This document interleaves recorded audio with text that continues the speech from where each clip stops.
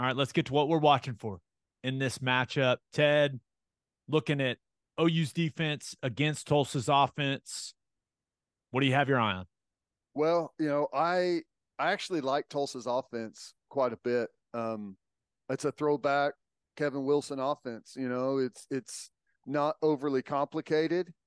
Um, I can't wait to get. I want to get your opinion on the offensive line, but just generally speaking, just some of the stuff you're going to see in the run game, inside zone, split zone, a little bit of zone read, and that'll probably depend on who's playing quarterback. They'll do some of that. Their biggest bread and butter, though, is the counter play. They'll pull the guard and the tight end who's off the ball in a little, slot or wing position. Also, And pull the center and the tight end. How about yeah, if he's that? uncovered, they'll pull the center, and I'm sure that's a call there with the front that they give, right? Yeah, well, the way is if you've got a wide three on the backside, right, instead of the center going all the way back and blocking back on the wide three, you just pull him and have him be the first puller on counter. He's the kick out guy in man on the line of scrimmage. Pretty Get there a simple. little quicker. Yeah. Yeah. And, I think their running game, they do a good job with it. Against Washington, they had some opportunities there. They were able to chew up some yards. Now they weren't breaking long runs or anything, but like in the box, they were able to create some levels, chew up some yards in the zone game.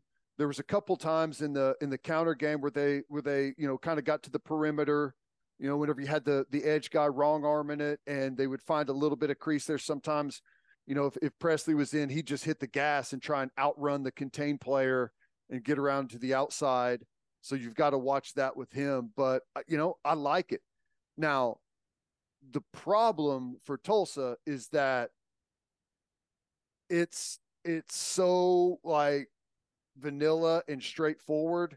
And I think Oklahoma's going to be like just chomping at the bit against it. But I mean, I think it's going to be fun to watch it. In the passing game, you don't get a whole lot. You get a bunch of pretty standard concepts. 3-by-1. The will run some boot out of 3-by-1 with the tight end in that little offset position off of the split zone look or the inside zone look, and you'll get the typical routes off of that. You'll get the comeback on the outside. They'll run like the over route behind it from the slot receiver, and then you'll get the drag on the backside whenever they're running the boot out of a spread formation. You'll get some double post out of them, which is pretty typical out of 3-by-1. And they like to run the China concept, and they'll get to it out of a bunch of different looks. They'll do it out of 2-by-2, where the outside guy runs the little stop route and the inside guy runs the 7 over the top of it.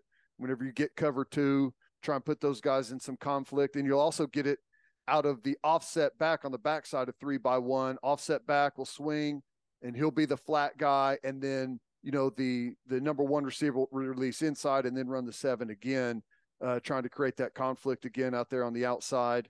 You'll get the old mesh route, 98 with the unders and the dig in behind, which almost everyone in college football runs. That's an old Mike Leach special. Lincoln runs the heck out of it.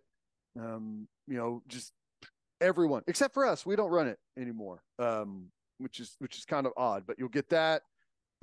You'll get and you'll get it out of 2-by-2, and you'll get it out of 3-by-1 as well. And splits will pretty much tell you what's going to happen on that with the wide receivers. You'll get the Indy, I call it Indy, the double square in where the guys go 5-7 yards, and then it's like a hard square in. And you'll get it on the back side of that. On the other side, you'll just get like a hard square out and then a takeoff on the outside guy. You'll out of 2-by-2, you'll still get the 98. They'll run some sprint pass. With that tight end, he'll be in that little it's a slot. It's not a wing, but most people call it a wing. He's outside the tackle and off the ball like a yard. And you can tell by his split if they're running counter or if he's protecting or if he's running zone. Like if he's off the ball more, he's coming across the formation. If he's up tight, he's blocking right there. They'll max protect with him in that spot, but they'll also he'll block the edge and they'll run sprint to him, but they'll also run sprint away. So you get some of the sprint pass with the common routes on that, kind of the levels. You'll get the underneath and then the guy in behind, and sometimes it's a comeback with the guy in behind on the sprint pass. You'll get empty. They'll run, some basic stuff out of empty. You'll get, like the tunnel screen to the 2 receiver side, and then on the 3 receiver side, they'll run the bubble to try and get some guys from the middle of formation to expand out. Couple of snaps of Max Pro against Washington, kept the tight end and then offset in, and you're getting the 3 wide receiver routes out there. Did you on some of the Max Pro snaps, did you see what the edge guy from Washington did to the tight end? Just ran right through him. Don't do it, people. Don't have tight ends pass block edge players one-on-one. Don't do it. Well, they had one of them that had the tight end and the back blocking him, and neither one of them got him. It was and he looked like practice dummies. But you'll get out of whenever they go Max Pro, they'll run like because it's only 3 guys getting out. They'll run the double post to try and buy the middle safety, and then like the takeoff, like the inside angle takeoff, to be able to throw it deep in the middle of the field and try and let him run under it. You'll run like in the slot. They'll just have, I call it get open, where he's just up the field 10, 12, 14 yards and then working away from leverage. And it's just trying to throw and catch there. That's pretty much what you're going to get. As far as personnel, curious to see what we get at quarterback. If we get the Braxton kid, he's more athletic. You'll probably see some more move the pocket stuff, a little bit of zone read, quarterback run stuff. If you get the Fuller kid, who I thought was actually okay against Washington, Williams was the quarterback that played, and they had stuff in the passing game. He just couldn't find it. When they ran the mesh 98, it was open pretty much every time. He just couldn't. He never ID'd it. Couldn't. I don't know if he was just worried about the rush and the vision was bad, but Fuller's a little bit better throwing the ball for them if you see him, number 10. I think the backs they're adequate, but they're undersized. So they're smaller guys.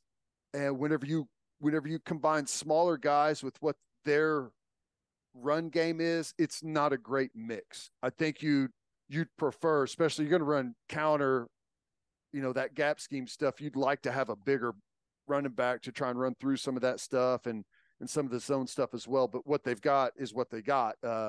Braylon Presley, 5, he'll be in there, and they'll move him around the formation. He'll play in the slot. He'll play out of the backfield.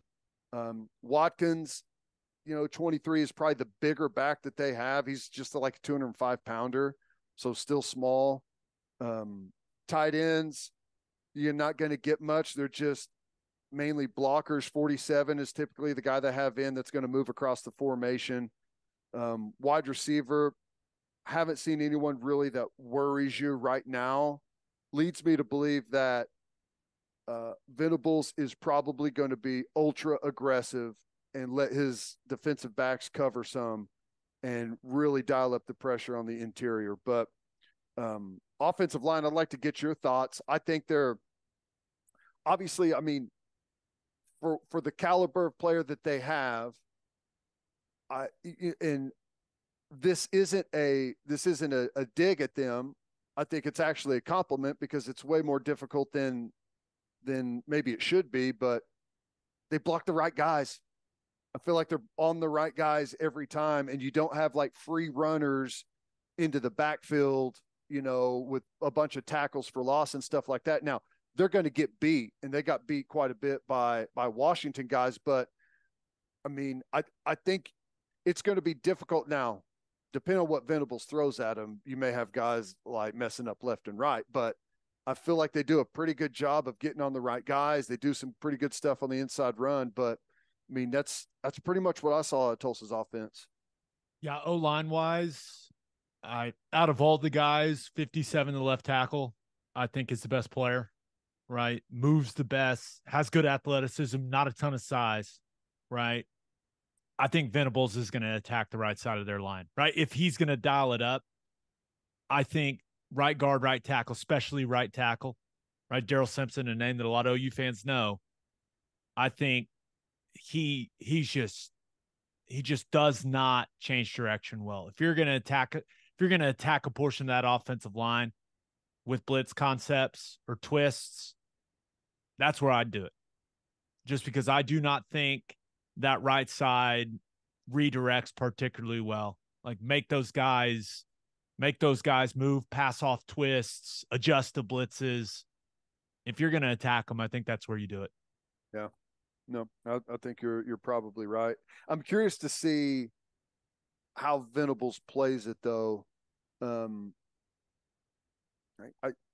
Defensively, we should be able to control this game playing just base stuff. But I don't know if he wants to throw some things out there to have some Big 12 teams chasing ghosts a little bit, or if he still feels like there's some exotic stuff that they need to work on to get it really tuned up. Personally, I think they need work in their 3-man rush stuff up front. I thought the 3-man rush stuff was good, but when you're dropping 8 guys in zone, we've got to be better. I mean, there is no way you can justify a guy being wide ass open whenever you drop 8 players in zone coverage. Now, if they're going to throw something underneath on a get open, like timing stuff, you may hit that, but my God, we've got to be able to relate to guys way better in the 3-man rush stuff. Yeah, I'm with you. And we'll see what it looks like, right? Probably more Peyton Bowen in this game. Heard Venables at the presser talk about Harrington still being banged up, right? We pointed out on the broadcast that guy was not moving well, especially in the second quarter. Wasn't moving great in the second half. I'm shocked. SMU's coaching staff, how you don't see that from the box and attack that guy, it's coaching malpractice. It's insane. It's insanity, especially in the second quarter. I'll never understand it. But I was worried he was going to get hurt. I know he was hurt, but he was so hobbled that he was so tentative around the pile and stuff, like trying to avoid. I was like, either flip it on, get past it, or get out. They didn't even throw a bubble at him, like to say, "Hey, go get off a block and make a tackle." Like didn't test it. It's insane. It's insane. But that's last week. So you've got Harrington banged up, McCullough still banged up. So it seems like more Peyton Bowen right at that cheetah spot. I hope McCullough can go. Venable said he's hopeful. Now, I don't know. Why push it for Tulsa, though, is my question. Yeah. He was dressed out, not taped or anything. It wasn't going through anything, but he was out there in pads and he was walking around okay. I don't know. I would say the only reason is he needs work. And right. If he's able to go and you can get him a full game of playing cheetah, that would go a long ways for him. But, if he's not up, Peyton Bowen and Reggie Pearson. Yeah. We'll see. Right. I'm the ultimate, hey, if you're healthy enough to play, you play guy. So we'll see. But I think they'll be smart with it. Right. Yeah. Well, but you got anything else? OU's defense, Tulsa's offense? I don't think so. I think that for me, that pretty much covers it. Again, very straightforward offense from Kevin Wilson. I mean, they don't do a whole lot of things, which leads me to believe that Oklahoma defensively should have a really good game. I'm with you. All right, let's talk about what we're watching for OU's offense and Tulsa's defense. So first thing, it's not a typical road game, but it's still a road game, right? So just handling the mechanics of the operation on the road, right? Handing all of that, right? And that starts with, and I know they don't have to get on a flight for this game, but getting on the bus, making the trip, like everything that goes with that. You got to handle all of that. But interested to see what the crowd noise is like, right? Maybe Tulsa fans show out in a big way. Right? And you are dealing with a little crowd noise, and you have to handle that as an offensive line, as an entire offense. We'll see. This is kind of a unique road experience that OU's going on. But looking at the defense, 4-2-5 defense from Tulsa, they have a little bit out of kind of a 3-man front look, an odd front look, which leads me to my first thing to watch. Find number 0. Ben Kapinski. You're going to mostly find him at an edge spot, right? I think he's their best player on defense, but they do float him around sometimes in a 3-man front. Ted, you and I would call this a spinner look, right? And it reminds me, do you remember how Jim Knowles used Brock Martin that year? They were really good on defense at Oklahoma State. Yep. Was that 2 years ago? You remember how they'd float him in the middle of the defense? Yep. It's exactly what they're doing with Kapinski. So whether you are, an offensive guard, an offensive tackle, or running back, like, you got to be able to find 0. He's a down lineman, and he needs to be treated accordingly in every run concept you have and in every pass protection concept you have. Like, that guy is a down guy. You don't need to be leaving the running back one-on-one with 0. If they do that, that's bad scheme. That's bad ball. Yeah. So that's the first thing, is find 0. And then he's, coming off the edge, he's got good hands, good explosiveness, plays with violence. So Ostrowski, 48, you better put your hard hat on. That dude is going to headbutt you straight in the face. And he looks strong as hell. He is, man. It's so funny. He's stiff a little bit, but my goodness, is he strong. He looks like he can deadlift a house when you're watching him on sure tape. He can. Yeah. Sure he can. He's definitely got the DNA, that's for sure. Yeah, his dad, right? Dad's a Tulsa Hall of Famer, right? Mm-hmm. NFL guy, bad dude. It runs in the veins. Now, he's not quite the athlete his dad was, but both of those guys on the edge, like, they use their hands well. They're really physical. And so whether you're running it or throwing it, like, you better be ready to bring it with 48-0, right? It's going to be a weird matchup for the tackles, right? Rouse and Guyton, looked apart, these big guys, and then you've got these 2 guys that are just like, hey, you want to get in a fight? Like, you telling me that Blake Smith needs to wear that little extra helmet thing, the concussion sleeve, the Guardian cap? Yeah, it would be wise when he's lined up over 48. He's going to be running that split zone, buddy. Good luck. Yeah. But yeah, so those edge guys, and yeah, they can play a little bit. I've not been overly impressed with anyone on the interior. I think the guy that flashes the most to me is 99. But there's a couple snaps where you're just like, damn, he is bullying that guy straight back into the quarterback. So if there's one guy to watch in the interior, I think it's 99 from a coverage standpoint. Teddy, how do you like yourself some deep cover 3, my friend? Hey, my opinion is, if you are a good defense, you can play cover 3 to anything. Okay. Well, that's what they do. Now, to their credit, they try to disguise by showing 2 high, and they rotate the 3. Now, the thing, and this is something you've talked about quite a bit with OU's defense, their underneath zone coverage stinks. There is an incredible amount of space between their deep third players and their backers and the hook players. Like, an insane amount of space. Dude, their deep third players, the old adage, like, hey, stay deeper than the deepest. Yeah. They take that very, very seriously, dude. I like that. I mean, insanely seriously. There should be, and I know what I'm about to say, OU fans. I know how this is going to sound. There should be a ton of money made in the intermediate passing game and in the middle of the field. The voids are enormous. Enormous, especially with some of the RPO stuff that Levy likes to do. Like, if those backers, if there's even more space, if they suck up even more on some of those run fakes, there's going to be so much space.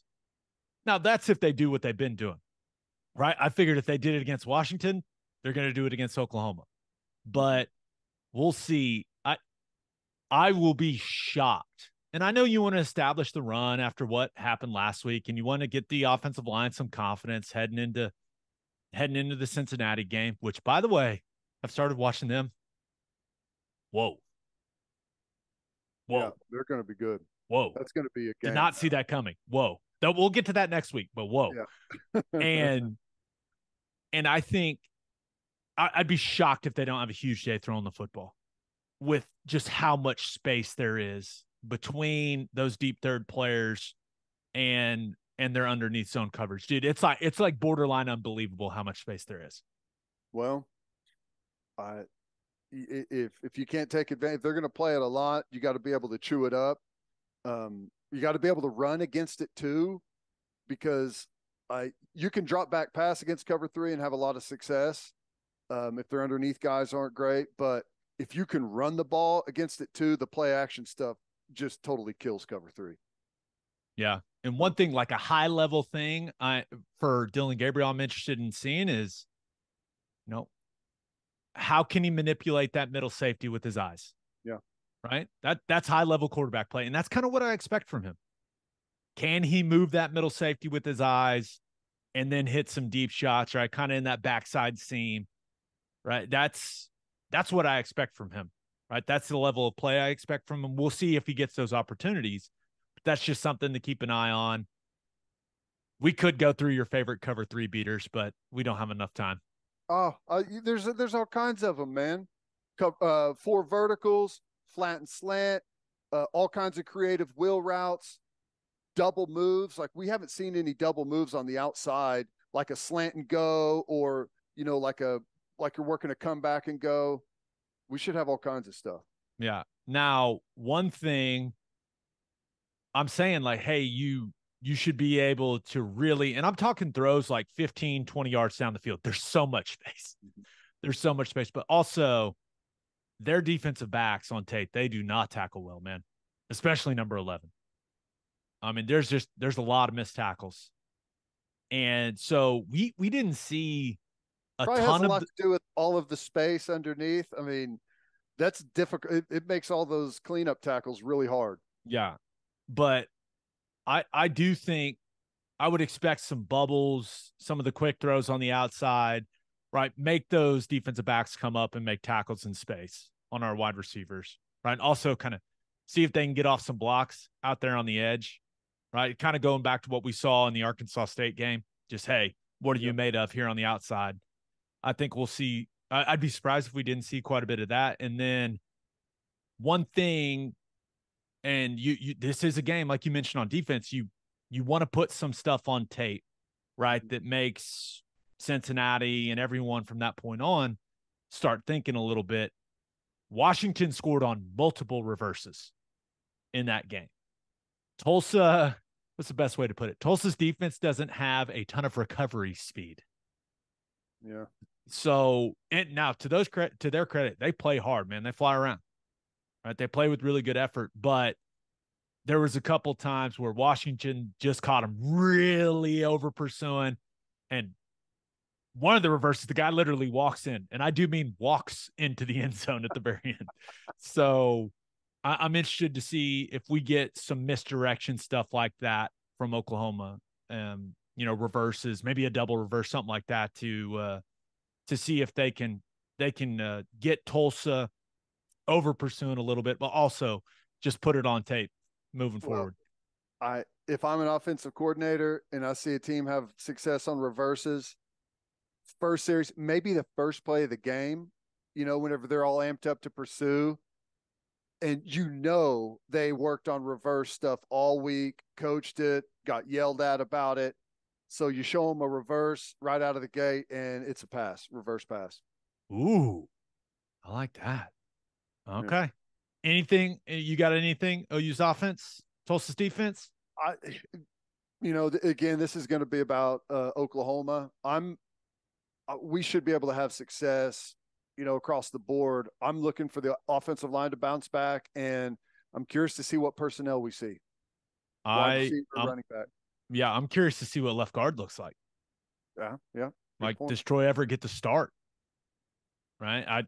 I think that's a big storyline going in. But as hard as I was on those guys last week, which they deserved, by the way, I expect them to bounce back in a big way and they need confidence going into Cincinnati, man. I'm telling you. Dante Corleone and Juwan Briggs for the Bearcats. Other than Sweat and Murphy for Texas, it's the best duo of interior defensive linemen they're going to play all season long. Yeah. And Corleone is like legit. Like, hey, we got to maybe have a column of what we're going to run in the run game when he's on the field versus when he's off the field. Like that legit. Yeah. So I would really like to see this offensive line play at a high level, right? Bounce back and get some positive momentum heading into next week where they're going on the road into an extremely hostile environment, right? And they're going to have to play against a couple NFL players. Mm-hmm.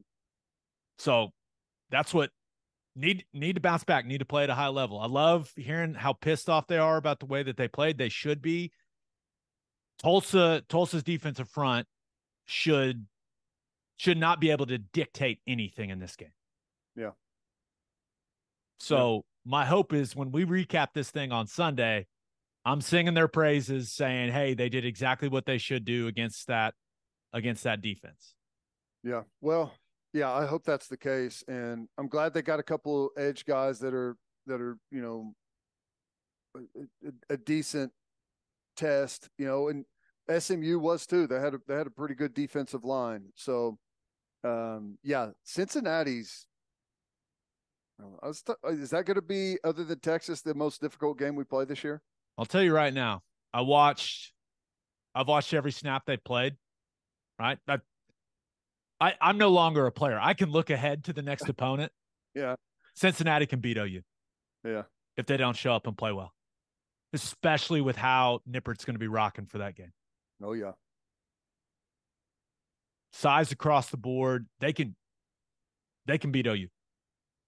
Like you're thinking like height, weight, size. Oh, they're coming from the group of five. They're, we're going to have a big physical advantage. No. They got size, speed. They got it everywhere. Dual threat quarterback. Yeah. Well, we better get rolling in this Tulsa game. Their outside linebacker body, right? They play a 4-man front, but it's an odd structure. Their outside linebacker body, 250. Corleone 320. Briggs 300. They've had great outside edge guys at Cincinnati over the past like 5 or 6 years. Just great. Wait till you see Pitts tight end try to pass pro this guy. You're gonna love it. All right. Well, that's enough on Cincinnati. We're focused on Tulsa. Let's get to call your shot. We asked you guys the number one thing you'll be watching for in OU Tulsa. This first one comes from Drew Gastineau.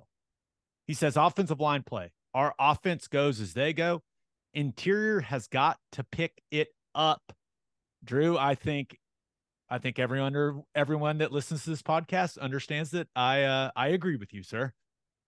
Yeah, we need it. I mean, it's frustrating, and I know SMU was solid there on the defensive line, but coming into this thing, we were hoping that the offensive line was going to be one of the stronger units on the entire team, and I still think they can be, but we got to get rolling quick. Yeah, and I'm interested to see how Beatenbow rotates those guys on the interior. Right, the tackles.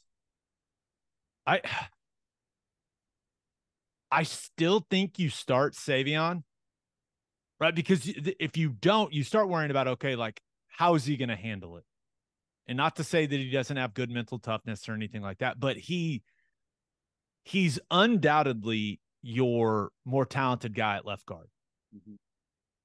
And this is a game where he can build confidence. So it's a delicate balance, man. Now, Beatenbow doesn't care much about your feelings. Right? I mean, you're going to need him. That's the thing is, I'm thinking about Cincinnati. I'm thinking about Texas. I'll tell you right now, Troy Everett, if he's got to block Corleone, he's getting tossed around, man. Straight up. It is what it is, man. It is what it is. So you need Savion to build some confidence in this game, right? Get back on track and be ready to go for next week. Yeah. Now, if he gets out there and doesn't play well again, you got to do what you got to do, right? Yeah. I mean, and that's assuming he's having a good week of practice. He's doing everything that he needs to do to earn Bill's trust leading into this game. Does that make sense? Yep. 100%. But yeah. All right. This other one comes from Coffee Jedi. What a name. He's looking for mistake-free football. Really want a clean game after last week. That's number one. Also want to see any package with Jackson Arnold that doesn't involve a QB sneak. Yeah. Yeah. That's interesting. Well, I mean, that goes back to the personnel thing. What are we going to see from the younger guys getting in, the wideouts, the running backs, and also Jackson Arnold? Whether it's look, I'd like to see us get to a point in this game where he gets a lot of run in the second half, but also if they're bringing him in off the bench, which I don't know necessarily if it's worth it if you're just going to run quarterback power. I mean, which it's got to be like a decoy thing. It has to be. It has to be. I'm all for getting him snaps, keeping him engaged, right? Keeping him happy, however you want to phrase it, even though he doesn't seem like that type of guy to me. Right. I would prefer you just let the guy play. Let him play quarterback. Maximize his strengths. I've said it. I said it on the last episode. I'll say it again. QB power, that ain't it for him. That's not his strength. No, he's not a small guy by any means, but he's not a big bruising guy. Like he's a 5-star dual threat quarterback, not a in between the tackles running back. Yeah. If you're going to put him on the field, let him play. Agree. Let him rip. Let it rip, baby. Come on. Yep. But hey, we'll see how it goes. Right. I love Venables was like, why would redshirt? What are you guys talking about? He's like, no way. It's our backup quarterback. Yeah.